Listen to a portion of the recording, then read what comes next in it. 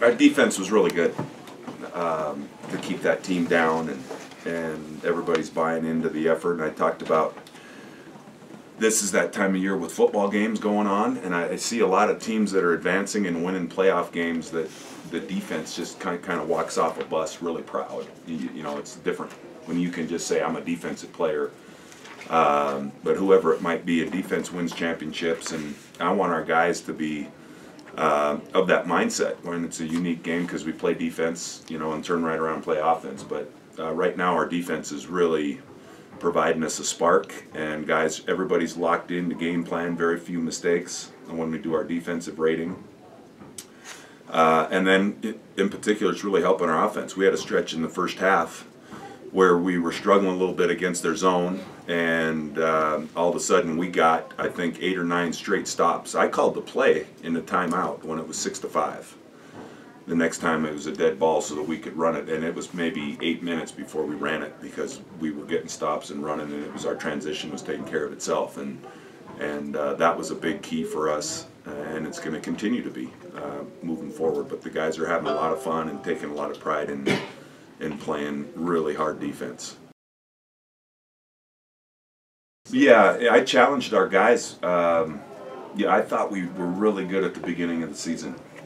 You know, at San Diego State to out-rebound that team, out-rebound Kansas, out-rebound, I think UNLV is the only team that out-rebounded us this season so far. And as a coach, you talk about it in the off-season, you talk about it in every practice, how we got to rebound, rebound, rebound, and then we were kind of chalking up a lot of the rebound victories, and our offense was a little problematic, so we went back and talked a lot about the offense without mentioning the defense. And I think that's something that we've kind of revisited, and I mentioned it before the USC game, just being relentless on the offensive glass. I thought Chris Reyes, Yakov in particular, have been doing a good job of getting us some extra shots, you know, and you know, the rebounding and defense I think might be the 2 biggest areas to give yourself a chance to win, and it's been something we're pretty proud of. UCLA numbers-wise led our conference in number of rebounds in a game and have our leading rebounder in the league, so we challenged our bigs to put a body on him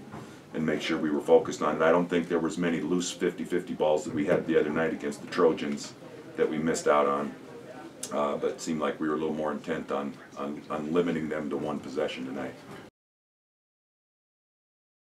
It was really unique. I mean, we spread it, you know, to score that many points to win a game like this, and our leading scorer has 11.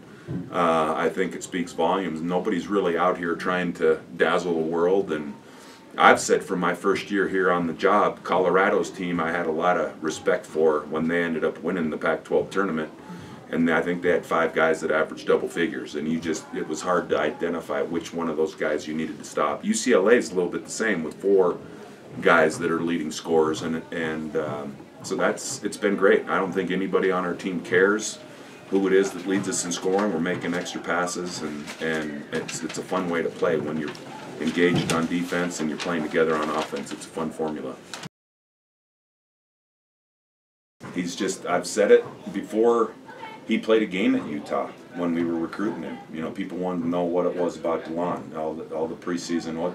Tell us a little bit about DeLon Wright. I said he's a guy that he maybe doesn't do any one thing like great where he's a specialist at it, but he doesn't have a weakness in his game. I think he guards, he passes, he knows he can shoot it, shoots free throws, gets his teammates involved.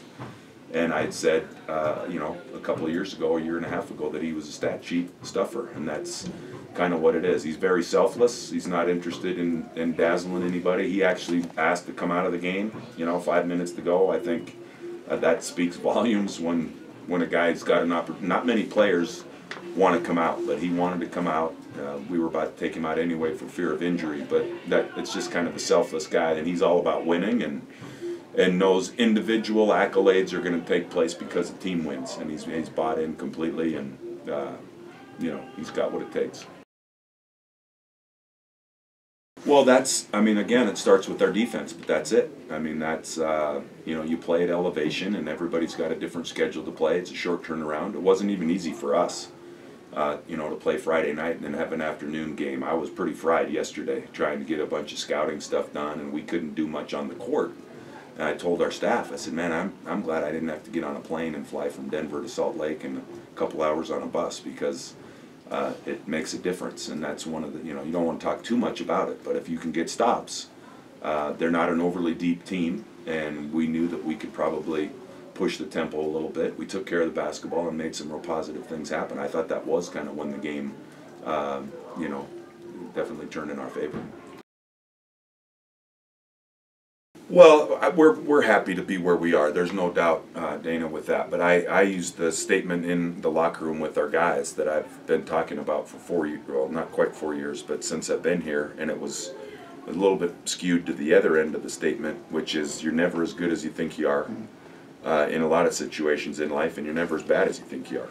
And for us, I think it's important to stay consistent with our effort, not avoid the ebb and flow and the highs and wow, that was just off the charts kind of good, but just kind of stay the course. And we still got a lot of work to do and things to improve on, so we can enjoy it, and it's a humble and hungry situation. That's an Under Armour term that I picked up. Just remain humble and hungry through the whole process, and hopefully some good things will happen.